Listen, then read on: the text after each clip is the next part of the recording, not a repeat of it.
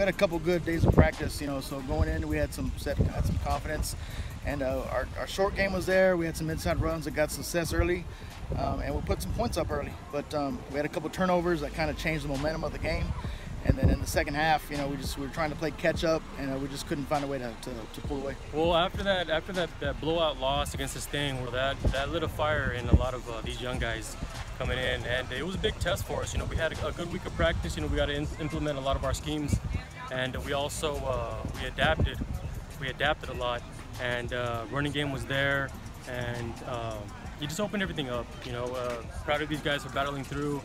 Our biggest thing, you know, that I can probably, you know, take away from this game for us, at least, is just that we have a lot of non-selfish players here. Players that, you know, they came in as a right guard, but they're playing nose tackle, you know, or, you know, they're a receiver or a linebacker playing guard. You know, they'll do whatever it takes to win, and they're proud of these guys. You know, they deserve this win.